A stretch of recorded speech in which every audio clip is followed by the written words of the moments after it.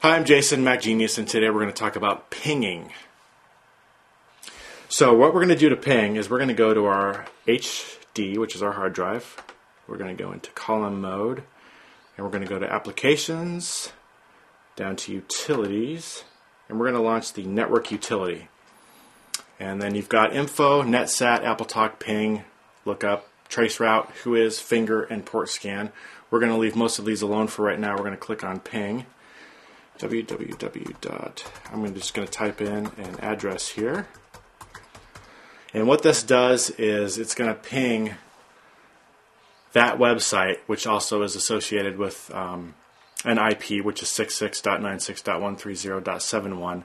And it's going to ping that 10 times, as you see here, and it's basically going to give you the round trip speed it took to get there and back for pinging that site.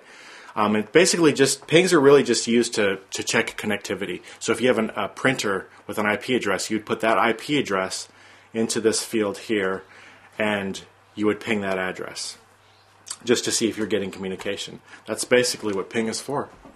I'm Jason, Mac Genius, and I'll talk to you later.